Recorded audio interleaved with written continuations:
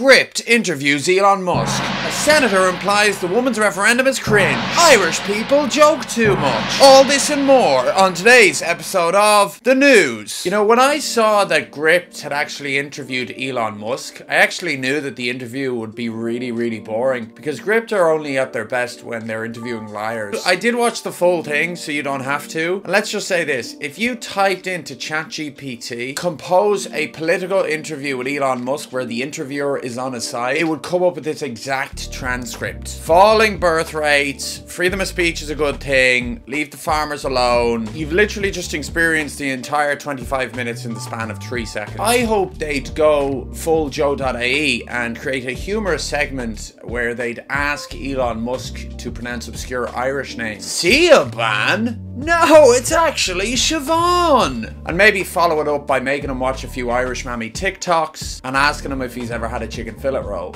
Anyway, the mainstream media are also pissed off because Elon Musk offered to pay the legal fees of Irish citizens who are persecuted by the state for speech crimes. But I also have reservations about billionaire businessmen who barely know this country, sticking the roar in and making pronouncements about things they don't really know an awful lot about. I mean, yes, it's bad that you might end up in jail for rapping Straight Outta Compton in its entirety, but, you know, listen, if you haven't been to the Ring of Kerry, I think it's highly inappropriate for you to be helping out victims of the state. Ireland is about to do a referendum to change the constitution to use language that is less sexist against women.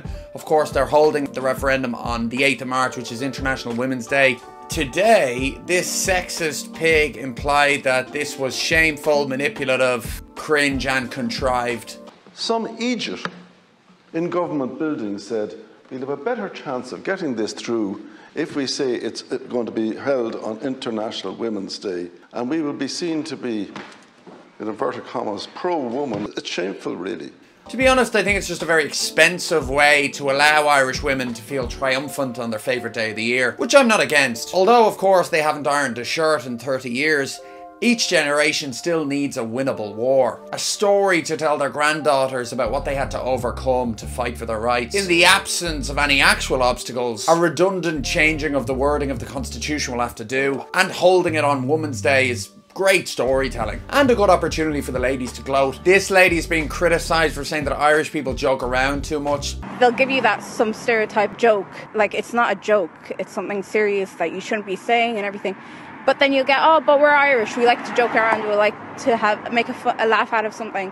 And that needs to change within the Irish community. I don't really know the context of this, but of course I assume it's something to do with her, maybe religion. Yeah, like, the far right aren't gonna like this. The Craic is what sort of Irish people hold dear to their hearts, almost more than anything. The Liberals will say that the Irish people had to all emigrate during the famine, and that was bad crack, so we need to have shit crack now as some kind of eternal penance for our previous misfortune. I don't know about that. Anyway, guys, as well, Brian Dobson died today. Very sad stuff.